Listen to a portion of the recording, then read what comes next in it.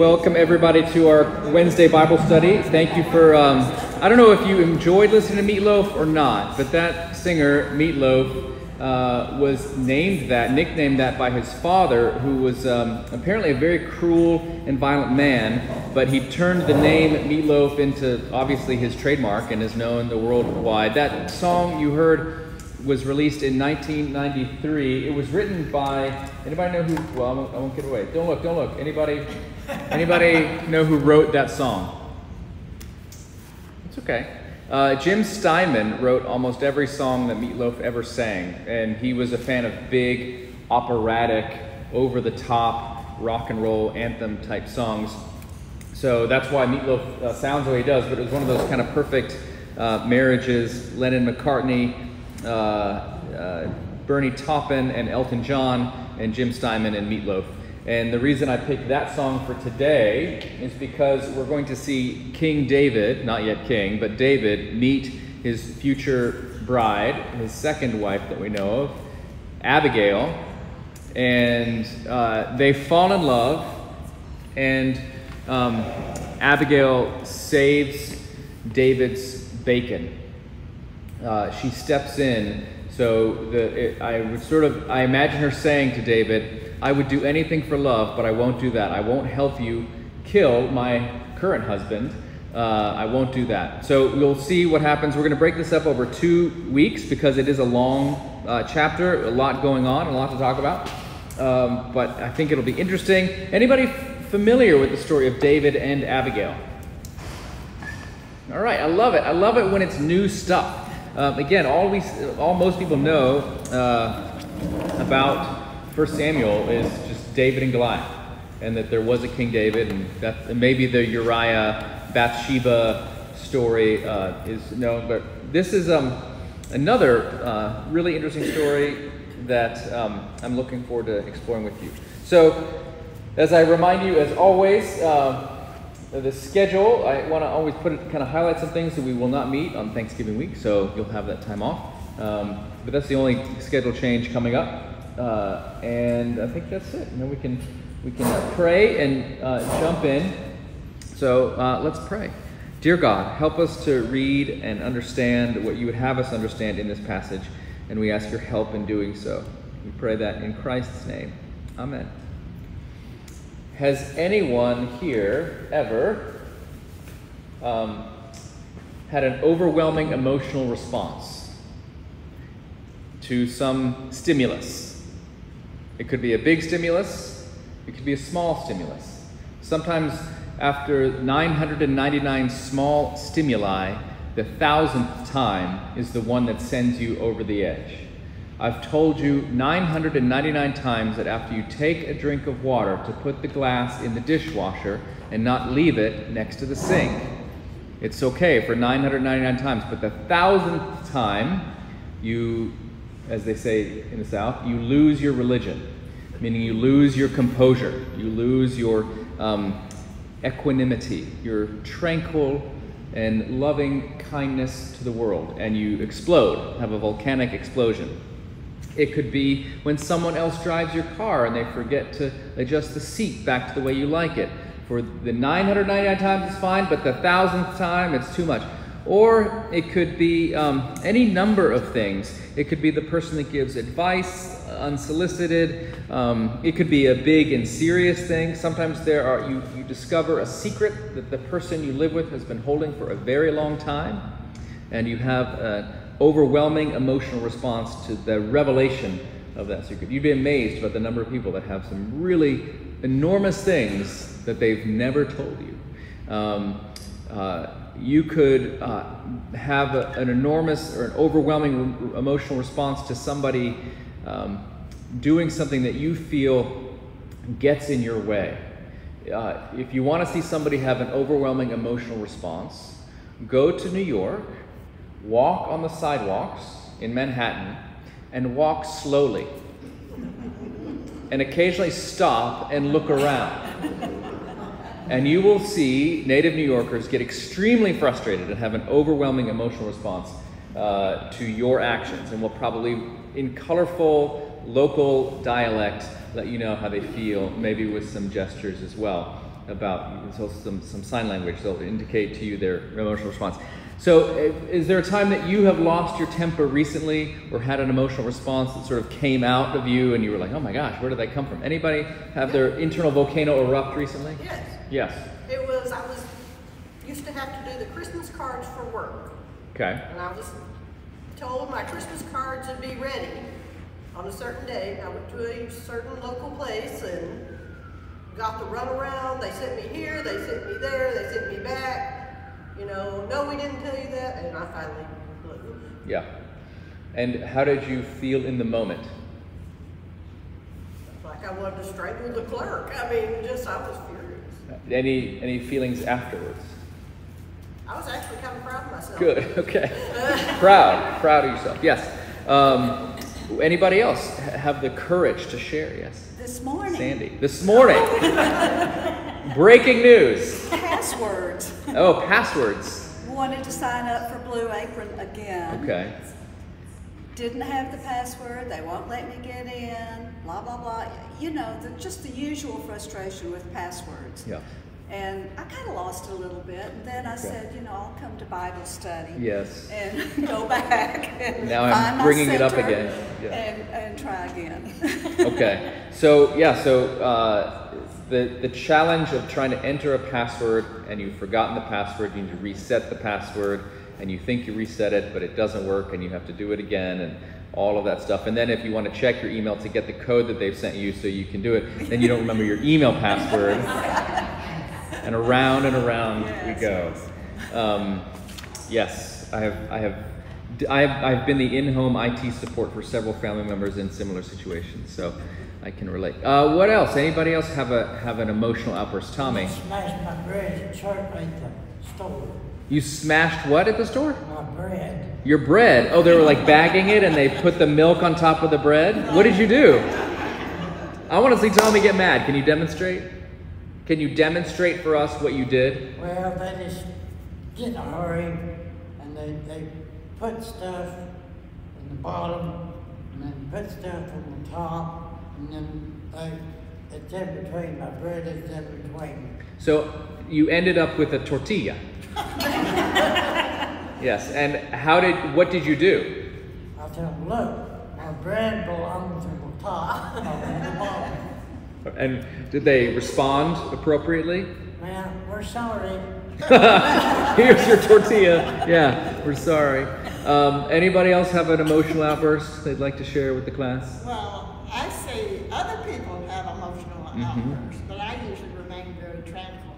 Gail Baird keeps it tranquil. Very good. But lots of times when I'm coming back toward my house on Valley Mills, people see this gray hair and me driving like this, and a big pickup truck that makes lots of noise will get behind me. They can't go around me because there's cars in lane on either side. And they rev it up and go boom, boom, until they finally can go around, and they're so happy. Okay. Yeah, they will arrive at their destination in 3 seconds. Yeah. So you see people have these emotional responses. They cannot bear that you are driving and abiding. Yeah, they have to be first. It's a competition. The competition. And the first vehicle wins. Okay. Yes, the first vehicle wins. I mean, we're always in a race all the time. It's interesting the things that set us off. Calling any company for customer service. Getting a menu where you have to listen to the options to press 1 for this, press 2 for that, and then you lose your train of thought. So you have to press 9 to repeat these options, and then you don't quite hear it. And anyways, there's a lot of these frustrations, and sometimes they're big frustrations. Sometimes there's big things that you kind of lose it. Sometimes it's little things. Sometimes it's things that build up over time. But what we're going to see today with King David is that he loses it. This is the man after God's own heart, who we've been talking about as a real contrast to King Saul. Saul is this hot-tempered, narcissistic, impatient man who now has had the kingship removed from him. And just to refresh your memory, something that's important for today's class is 10 chapters ago, chapter 15 of 1 Samuel, Saul was commanded to bring God's judgment on the Amalekites, these bad guys who had treated Israel very poorly when they had left Egypt. And so they were given an assignment from God: go destroy the Amalekites, wipe them off the face of the map. Just like God did with the flood, I want you, instead of flood waters, I want your army to be the tool of judgment on the Amalekites. That's a big conversation. We had that 10 weeks ago. But nevertheless, Saul heard those instructions, thought he knew better. He won the battle, but kept the king as sort of a trophy, a prisoner of war, a Brittany Griner, if you will, someone I can say, look, I've got one over on you, I kept your guy. And he, Brittany Griner's going to a penal colony now in Russia. Yeah. Hard labor. Hard labor, yeah. So pray for Brittany. It's a really rough thing. Saul kept the king, didn't kill him, kept all the livestock, which he was commanded to slaughter, because it looked tasty to him and to his troops. And so that's when Samuel showed up that time and said, what is this bleating of sheep and goats I hear? What is this sound in my ears? It was the sound of disobedience. Saul had been told to kill all the livestock. He didn't. He kept it as the spoils of war. And so, and on top of that, the cherry on top of Saul's kind of I know better than God actions, he had erected a monument, probably a statue of himself in that spot, it's verse 3 of chapter 15, this is the place where I was awesome. Look at me. And of course Samuel shows up and finds all this, and that's the point where God says, I have now kind of lost, I regret that I made Saul king. And the kingship is stripped from Saul at that point. Now it'll take time for that to work out, but he's essentially kind of a lame duck king at this point and just waiting for the other shoe to drop. So that all happened in Carmel. Chapter 25, the chapter we will read today, happens in the same place. So that should all be in the back of your mind as you think about Saul is bad, David is good, and now we're going to see what happens in this passage today and learn something about ourselves. Because again, these stories are sort of reflections, mirrors that help us take a look at ourselves and maybe do a little therapy. We've already done some of that, the airing of grievances, mostly among the front of the room here. Thank you for sharing. In Seinfeld, the holiday Festivus, invented by George's dad, I think. Festivus, where you, instead of Christmas, you have this holiday he invented called Festivus, where there are feats of strength and airing of grievances. And you've aired some grievances today. Hopefully you feel a little lighter. It's always good to vent. But the kind of therapy that we get from this passage is we see ourselves in the characters in these stories. And I think being seen and known is a step to healing. Sanctification, the process of becoming more Christ-like, more set apart for God, it's not a process of me trying hard to get better. It's more often than not a realization of who you are in reality and that you are loved in that place. And that begins to be the key in the lock of the human condition that begins to change. If you ever have had somebody judge you from the outside or yourself judge yourself, that's usually not the source of change. Being loved at a place where you felt unlovable or weak, if somebody came up to you at a dark time and put their arm around you, that's the thing that tends to produce change in human beings. And what we get in this text, essentially, is God showing us human after human who does not make the grade, even somebody as good as David, and we begin to get a sense that God maybe is for sinners. That God is someone who can come alongside and bless and forgive and even empower and use for good purposes actual human beings. And there's always these stories like the one we'll read today, where just as soon as we start thinking people are getting better and David is great, and if David is great, then I can be great too. If he could attack that Goliath, then I can attack the Goliath in my life. Well, you'll see what he does today with somebody who's much smaller than Goliath. He doesn't display the same kind of attitude. So let's get into it. Let's read. And I'm excited to talk about 1 Samuel 25. Let me pull up the text here. Now, Samuel died, and all Israel assembled and mourned for him, and they buried him in his house at Ramah. Then David rose and went down to the wilderness of Paran, and there was a man in Maon whose business was in Carmel. The man was very rich. He had 3,000 sheep and 1,000 goats. He was shearing his sheep in Carmel. Now the name of the man was Nabal, and the name of his wife Abigail. The woman was discerning and beautiful, but the man was harsh and badly behaved. He was a Calebite. David heard in the wilderness that Nabal was shearing his sheep. So David sent 10 young men, and David said to the young men, "Go up to Carmel, and go to Nabal, and greet him in my name. And thus you shall greet him. Peace be to you, and peace be to your house, and peace be to all that you have. I hear that you have shearers. Now your shepherds have been with us, and we did them no harm, and they missed nothing all the time they were in Carmel. Ask your young men, and they will tell you. Therefore let my young men find favor in your eyes. Before we come on a feast day, please give whatever you have at hand to your servants and to your son David." When David's young men came, they said all this to Nabal in the name of David, and then they waited, and Nabal answered David's requests. They answered David's servants, "Who is David? Who is the son of Jesse? And there are many servants these days who are breaking away from their masters. Shall I take my bread and my water and my meat that I have killed for my shearers and give it to men who come from I do not know where?" So David's young men turned away and came back and told him all this. And David said to his men, "Every man grab his holster. No, strap on his sword." And every man of them strapped on his sword. David also strapped on his sword, and about 400 men went up after David, while 200 remained with the baggage.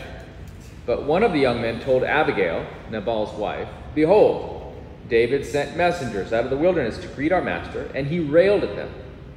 Yet the men were very good to us, and we suffered no harm, and we did not miss anything when we were in the fields as long as we went with them. They were a wall to us both by night and by day, all the while we were with them keeping the sheep. Now therefore know this and consider what you should do, for harm is determined against our master and against all his house, and he is such a worthless man that one cannot speak to him." Then Abigail made haste and took 200 loaves and 2 skins of wine and 5 sheep already prepared and 5 seahs of parched grain and 100 clusters of raisins and 200 cakes of figs, and laid them on donkeys. And she said to her young men, "Go on before me. Behold, I come after you." But she did not tell her husband Nabal. And as she rode on the donkey and came down under cover of the mountain, behold, David and his men came down toward her, and she met them. Now David had said, "Surely in vain have I guarded all that this fellow has in the wilderness, so that nothing was missed of all that belonged to him, and he has returned me evil for good.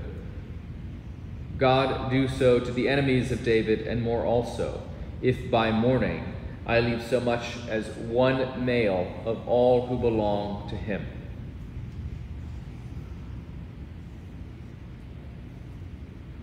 Here endeth the lesson. So, summarize for me and for this for our conversation here. How does this story begin? What's the first thing that happens? Samuel dies, right? Then what happens? What's the next event in the story?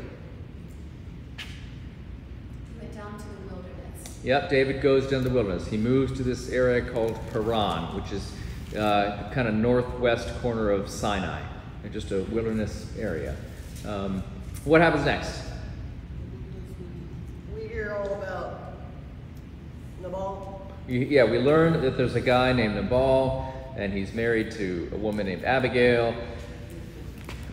What else? Did you say something for me? Abigail is wise. Yes, her wisdom. She is wise. We get this. Nabal is ugly and dumb. Abigail, beautiful and wise. So it's very much kind of this contrast between the two. But Nabal must be pretty wealthy. Nabal is very wealthy. It says he's rich, and then if we don't believe him, don't believe the text, we're not sure. He says how many animals he has. He was very rich, 3,000 sheep and 1,000 goats. When I moved to Texas, the first person I met that had a ranch, I lived in Houston and I was serving at a large church in an affluent neighborhood, and a lot of people had ranches. And I said, "Oh, a ranch." You know, I had lived in Pittsburgh and Boston and North Carolina. People don't have ranches. So, a ranch, what do you, oh, cattle. Oh, how many cows do you have? And I learned very quickly, you don't ask. It was like asking somebody has golden retrievers. Oh, how many golden retrievers do you have? I'm just curious. How many fish in your aquarium? How many cows on your ranch? It's all very abstract to me. And then I learned that cattle are not cheap. And if you have a lot of them, it means you're doing all right.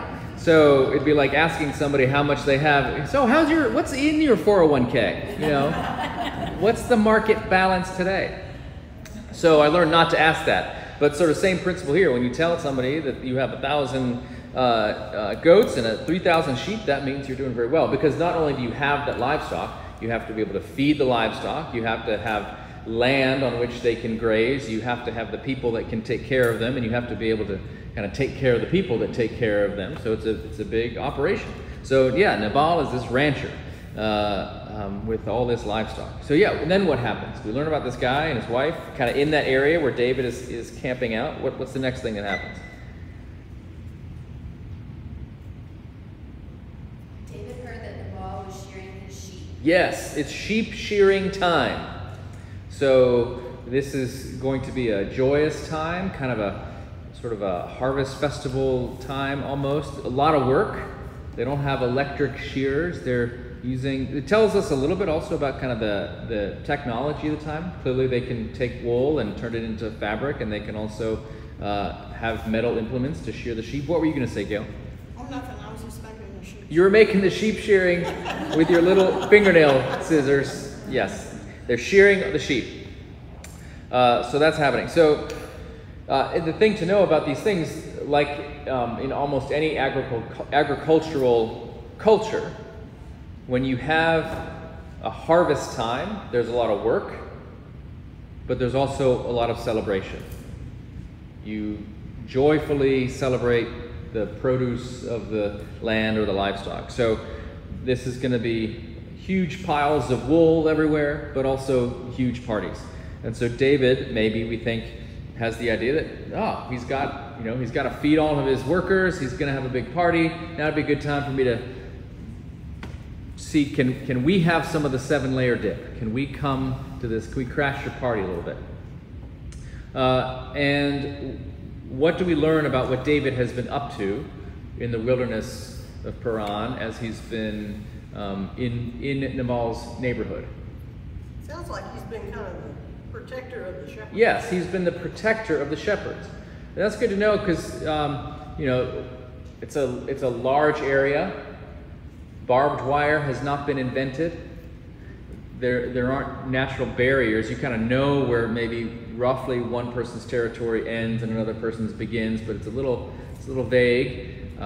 Certainly there's a lot of things that could hurt you out there. The Philistines are always in the area, always a potential threat. And so as we learn later, David has been protecting Nabal's sheep out of the goodness of his heart.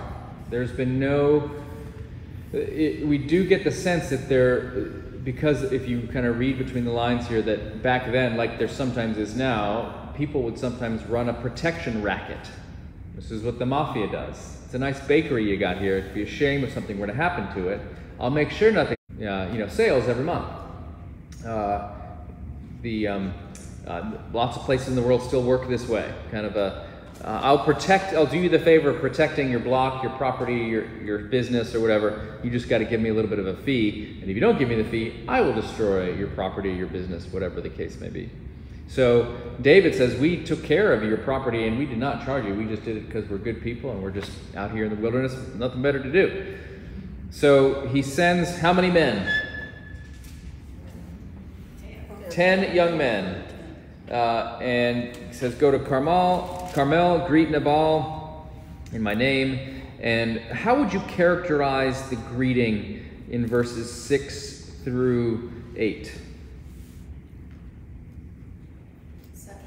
Sucking up. Yeah, it's very nice. It's like formal, it's polite, it's not demanding, it's, and also, remind me a little bit of David's resume. Who is David? If you looked up he was a shepherd, and then what did he do after that?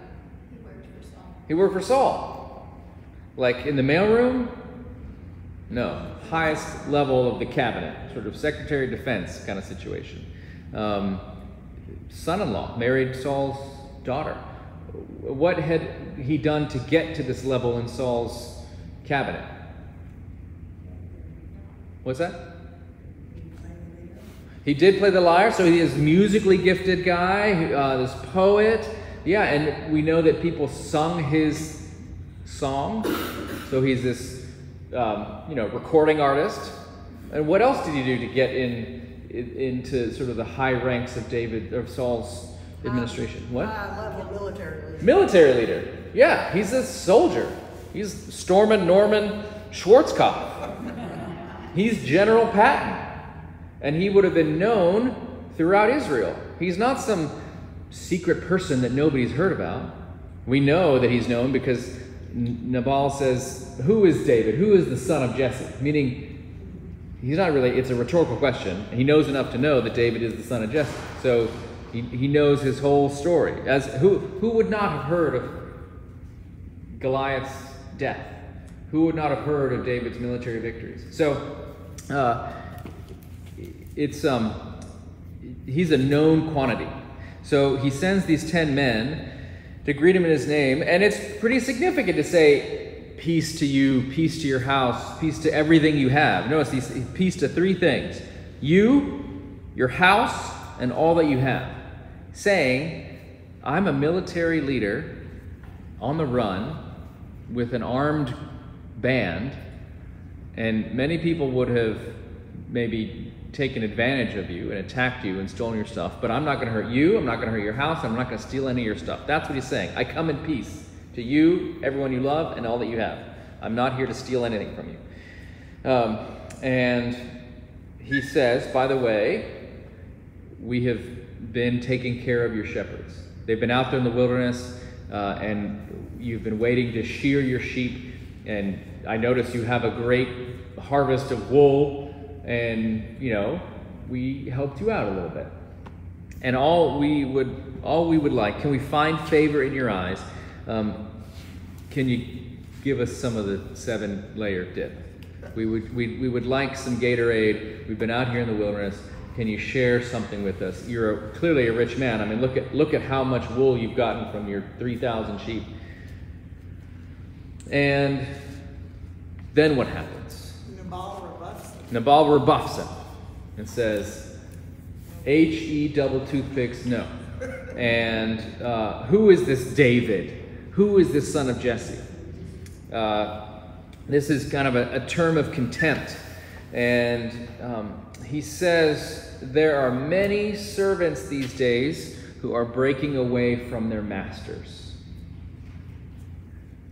So shall I give my bread and my water and my meat that I've killed for my shears and give it to men who come from I don't know where? So he's saying, you might be servants that have left your master David. You're just conning me. Yeah, so David's a great guy, maybe. Maybe he's been watching my flocks. But maybe you're rogue servants. This is what I call a false justifying narrative. A story you tell in your head to allow you to come to certain conclusions that benefit you. I was just trying to think of an example of a false justifying narrative. We have to be tough on crime. Crime is exploding. There's an epidemic of crime. Would you like to see, from 1996 to today, violent crime in the United States? Down. These are violent victimizations per 1,000 Americans ages 12 and older. It was near 80 in 1993, and it has gone down, and this goes through 2021. We're still waiting on the 2022 data, but I'm pretty sure it's not like a huge upward spike. But this comes from the U.S. Bureau of Justice Statistics, which takes all the reporting from police around the country. So that's the true narrative of crime in the United States. But if you think that there's a lot of crime in the United States, you have a false justifying narrative to maybe enact policies, or, you know. And so we do this all the time. Your spouse says she will be home at 6 o'clock.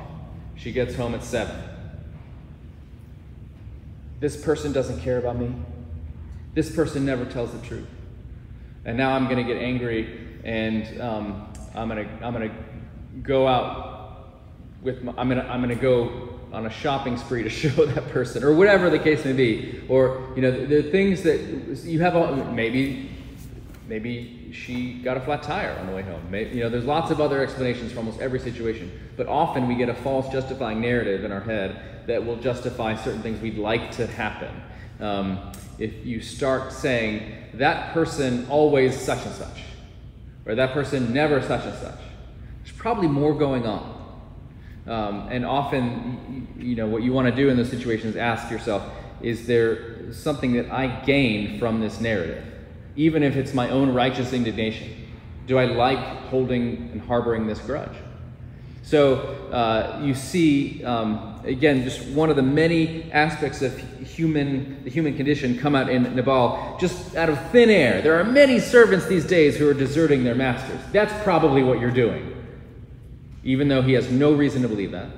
But that's what he comes up with out of thin air. So that he doesn't have, because what he wants is to keep all his stuff for himself. It's just to justify his greed. And so what's amazing about human beings is that we can almost always, immediately, our brains give us reasons for us to do what we want to do, and they give us reasons to not do what we don't want to do. The best description, or best example of this, one of the best examples of this, comes from an episode of This American Life, which is a radio show on NPR. It's been around for 20, 30 years. And each week it picks a theme and does stories on the theme. It's sort of storytelling, sometimes investigative journalism, really fascinating stuff. If you listen on 103.3 in Waco, you can hear it on the radio, or you can get it on a podcast. And one of the themes, one of the episodes, the theme was the sort of things we tell ourselves. And he begins with the story of his wife and he are home on a Saturday. The doorbell rings, and it's the UPS guy dropping something off, and she asks him to get the door because she's still in her pajamas and feels uncomfortable answering the door in her pajamas. And he immediately starts, what he says is, he's reflecting on this now after the fact. What was amazing to me is how quickly my brain immediately produced reasons why I shouldn't get up from the couch, and why she should be the one that gets the door. And her pajama's not that revealing. She's fine. It's just the UPS guy. Again, he didn't try to think through these justifying reasons to not do the thing. His brain immediately gave them to him. Your brain will immediately tell you why you don't need to fold the laundry. Your brain will immediately tell you why you don't need to tell your spouse about the extra $100 you spend on the thing. Your brain will just offer up these justifications for what you want to do or don't want to do. I don't, you know, there's all kinds of things that you think you should do, but you don't do. I will not work out today because I didn't sleep well last night. I will do it tomorrow. All these things, the justification. So Nabal has this example here that he comes up with. So, and we're about to see another one as well, with not just Nabal, but David. So this rudeness, this contempt, and then what's the next thing that happens? What's David's response? What's his Christian, godly response to Nabal's provocative words? Grab your swords. Grab your swords. Let's go. Let's ride. That's right. That's right. Grab your grenade, strap on your holster, let's get on our Harleys and ride. Yeah, let's go do this thing. It's sort of an OK Corral, Wyatt Earp sort of situation in Tombstone. Let's go do this. He does leave 200 remaining with the baggage, it says, which indicates how much baggage there was and how valuable it was that you would leave 200 armed men to protect it. And it's not, don't think, monogrammed Louis Vuitton luggage. It's by baggage, it means there's supplies. They probably had some animals of their own because people were supplying them, the people of Israel. So it's food, it's supplies, it's all their sorts of things. So it's like an army camp, a small army camp for 600 men. So you guys stay here, watch this, and we're going to take 400 men to go after Nabal and his people. If you've ever felt that sort of rush of adrenaline,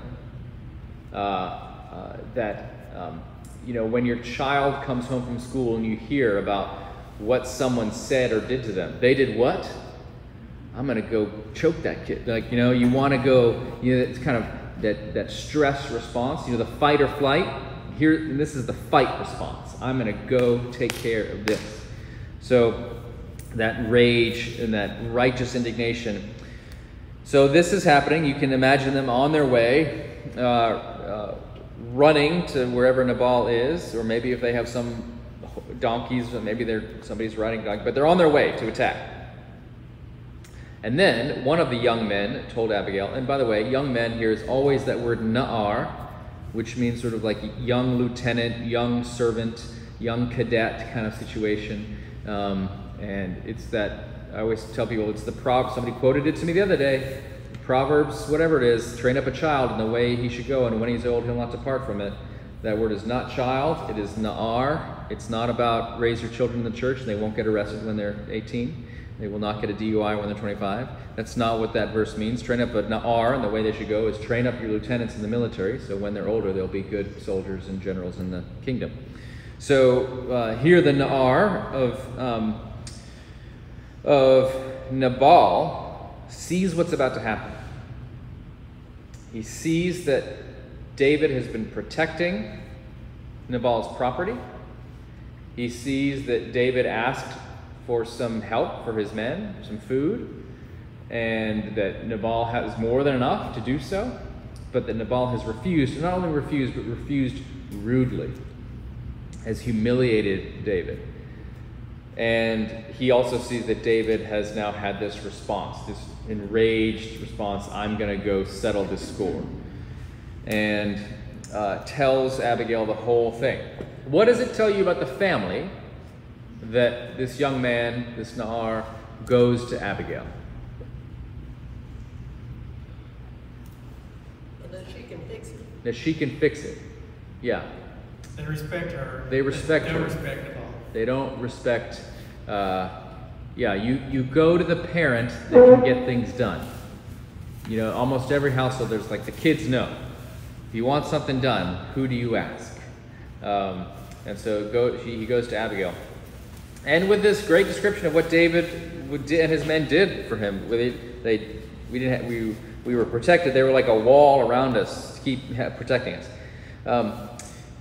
And he says to her, figure out what you want to do about this, for harm is determined against our master and all his house, as he is such a worthless man that one cannot speak to him. And we all know somebody like that, someone who won't listen to reason, somebody who you could present, look, if you don't change this aspect of your life, something bad's going to happen. And like, oh, no, not gonna listen. So that's the kind of person Nabal is. And so she springs into action. What does she do? She gets all the supplies. She gets all the supplies. It's a lot. So 200 loaves of bread, 2 skins of wine. And a skin of wine is not just a little, we think about, I don't know, you've seen in Italian restaurants, they often hang those little wine skins on the side of the wall with the bottles of olive oil and the Chianti bottle holding the candle. It's the standard decor for Italian restaurants. So we think of a little skin of wine, but these are whole, like the whole skin, not just a little. So a lot of skin. So wine. Now why wine? Why would you say? Don't you want them to be sober-minded? Well, you can't really keep water. Water won't keep. So this is going to, the alcohol content keeps it sanitary. So wine, 5 sheep already prepared. It's a lot of meat. 5 seahs of parched grain, so a huge amount. 100 clusters of raisins, 200 cakes of figs, and puts them on donkeys. The 18-wheeler of the ancient Near East. And sends them to him. By the way, we have found in Egyptian records around the same time of lists of supplies that they would give to their troops in the field, and it matches. It's the same, just, you know, this is what you fed troops. Lots of good carbs, lots of protein, and the ability to hydrate. So sends these on the donkeys and says, "Go before me, I come after you." And importantly, end of verse 19, what does she not do? Doesn't tell Nabal.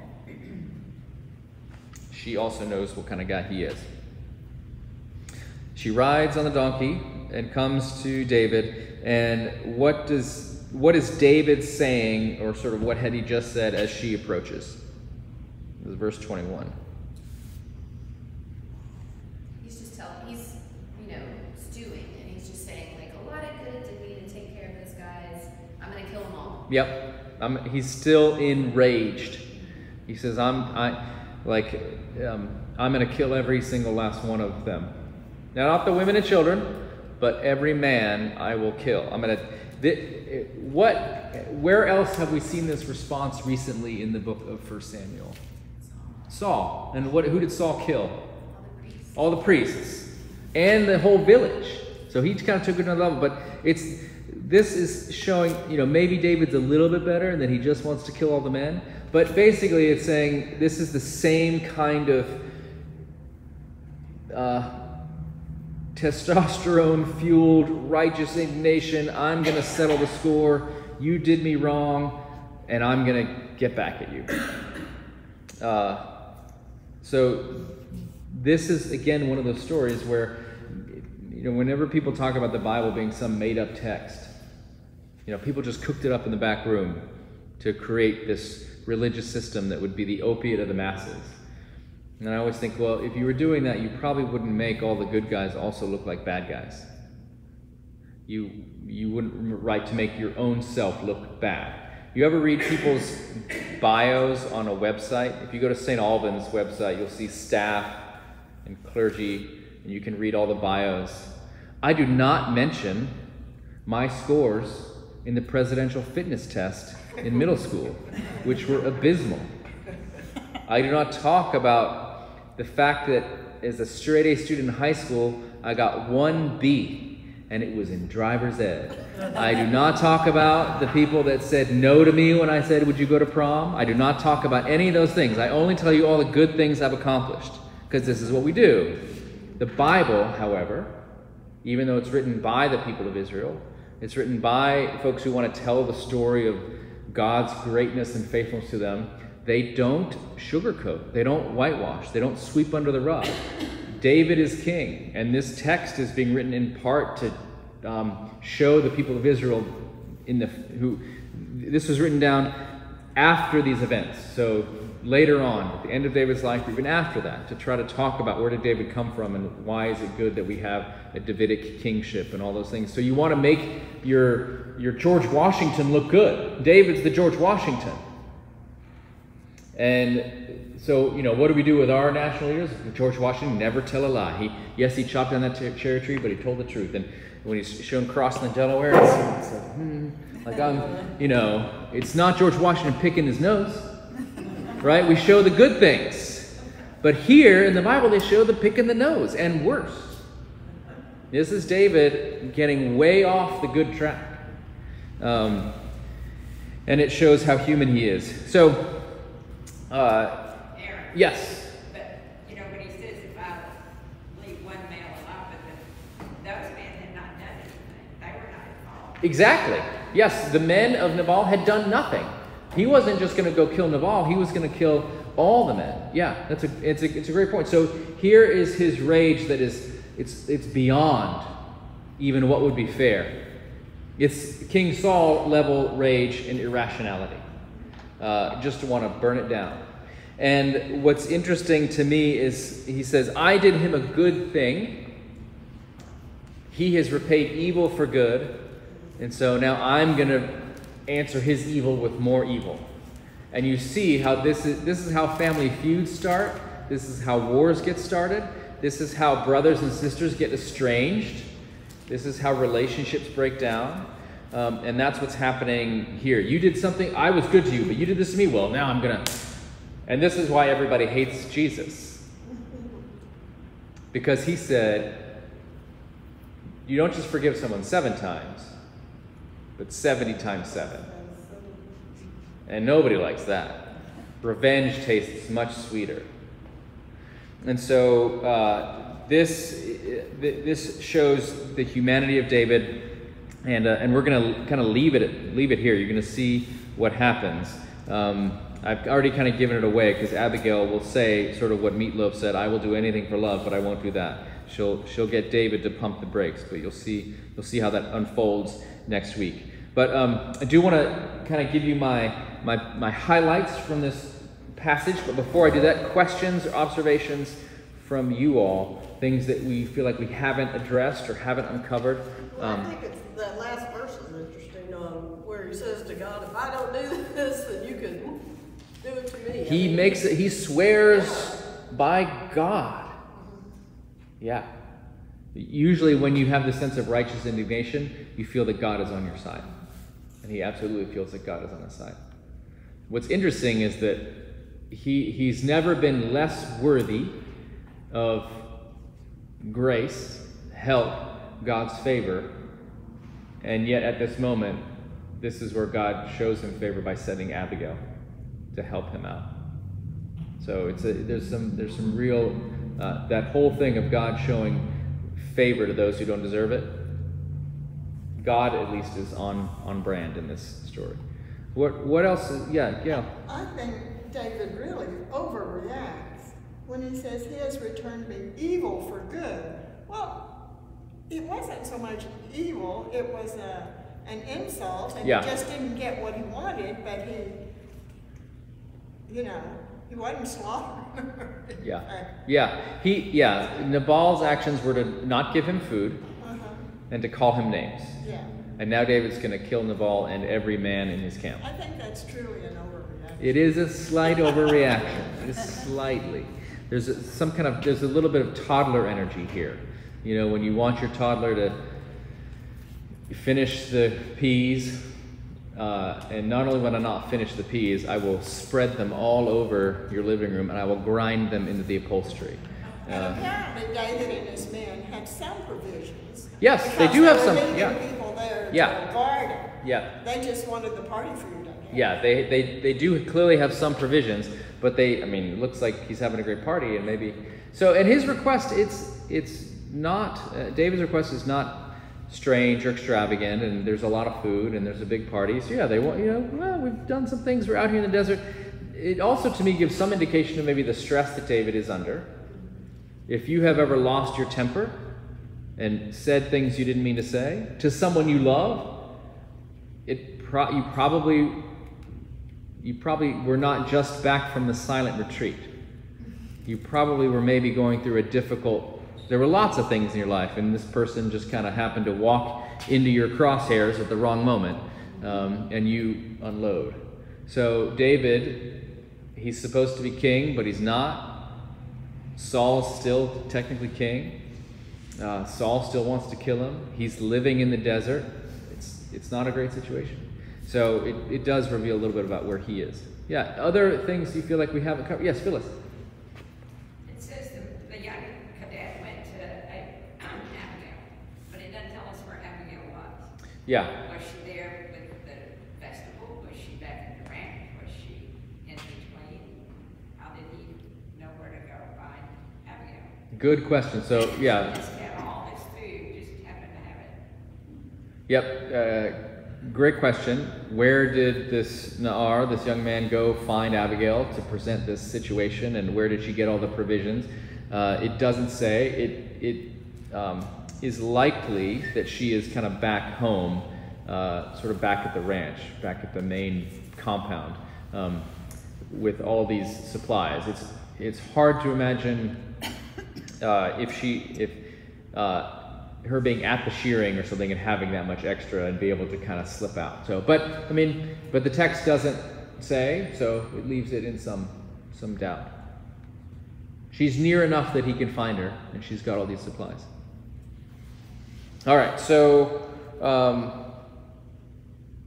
the big ideas here, at least some that I would offer to you. The first is low anthropology, which is a theme that comes up a lot in the scriptures and in my teaching on the scriptures because it's in it a lot. Low anthropology is a reference, if you're a St. Alban's person, you've heard me talk about this, but it's your understanding of the nature of human beings. Do you think that human beings are basically good?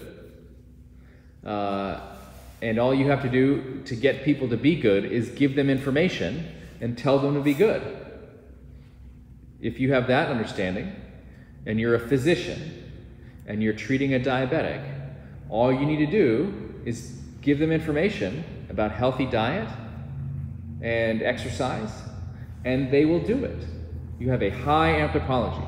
You have a high view of people's ability that all they lack is information, and if you give them good information, they will make good choices. And you did this with your kids, right? I mean, that worked. You told them that boyfriend was good for nothing, and they said, thank you. Thank you for telling me that. I will end that relationship, and I will marry somebody who is a corporate lawyer with good health insurance. So if you have a low anthropology, that means you have an honest appraisal of what human beings are like, meaning that though there are good parts of us, really beautiful parts of us, there are also ways where we do irrational things. We sabotage our relationships. We get wrapped around the axle with grudges that will hold on till the day we die. We do all kinds of things that hurt ourselves and hurt others. The Bible is nothing if not a case study after case study of low anthropology. And so here's David, a man after God's own heart, who's demonstrated real incredible faith and depth and compassion and faithfulness, but who's a human being. And so we see this low anthropology in Nabal. We also see it in David, which is why I have point 2, total depravity, which is that's a phrase that came out of the Reformation and the Protestant Reformation, and many people there's been a move in some areas of the Christian world to kind of get away from this understanding. In the 1970s, 60s and 70s, there's a real push in the Episcopal Church and in other denominations to get away from language of sin because it makes me feel bad about myself. And so instead of saying I'm a sinner, we'll say, I don't know, some softer language around that. And when you say total depravity, which was this idea that came out of the Reformers, they say, oh, that's harsh. Are you saying I'm totally depraved? No, that's actually not what the phrase means. The phrase means that the human condition is universally distributed. The part of creation that is broken, which applies to human beings as well, that there's no part of creation that's not affected by that in some way. There's not some corner over here where everybody's perfect.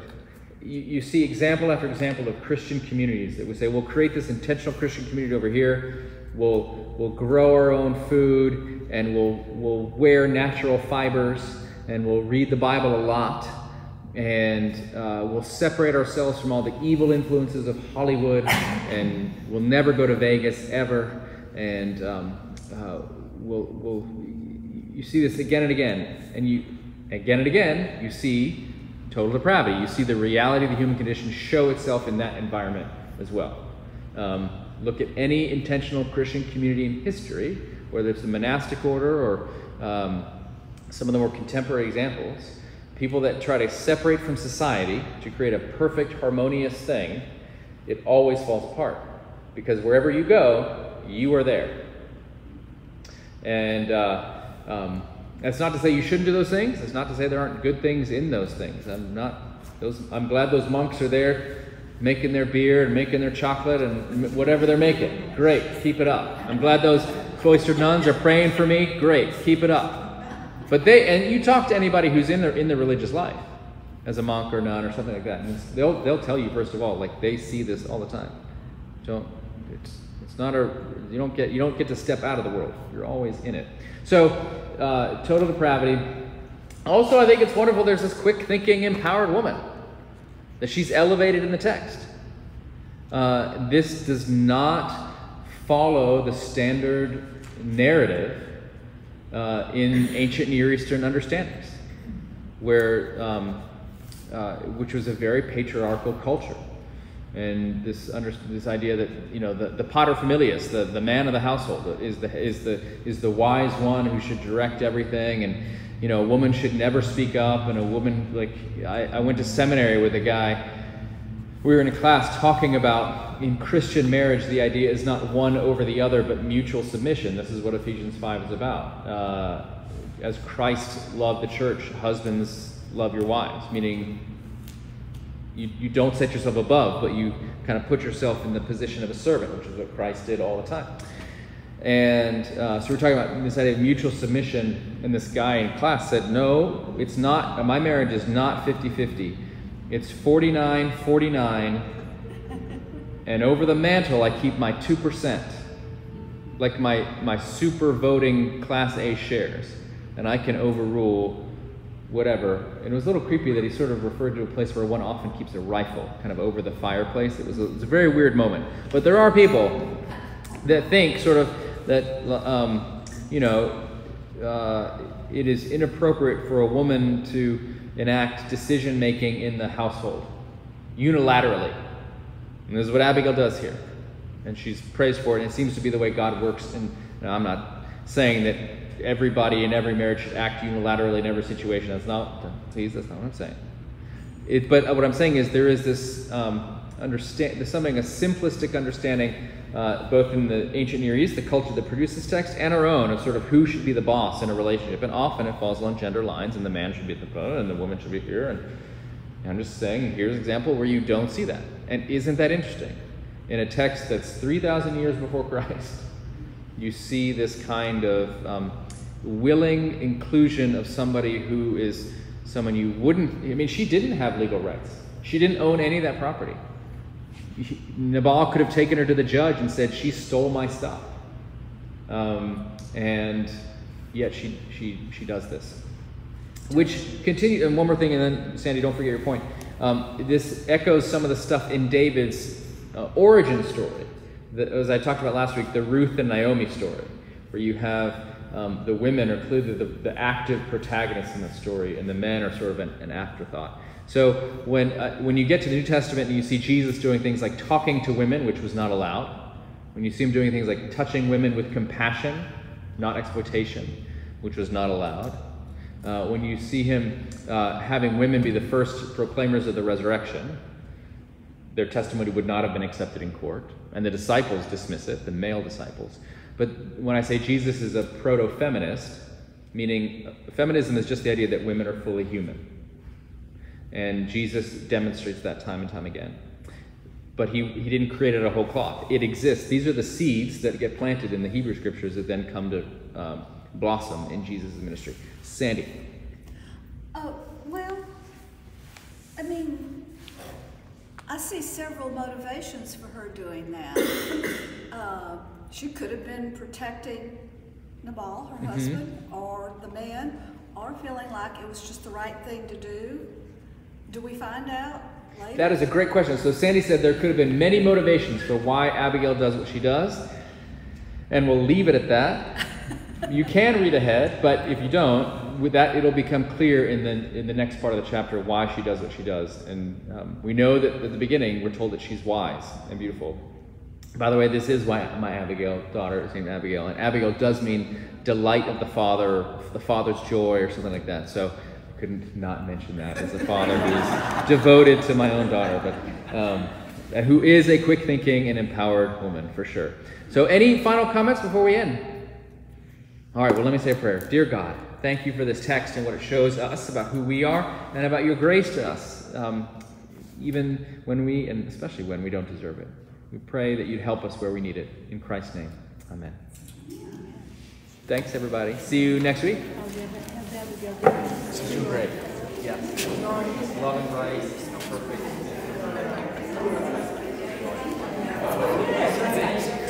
See you, Tommy.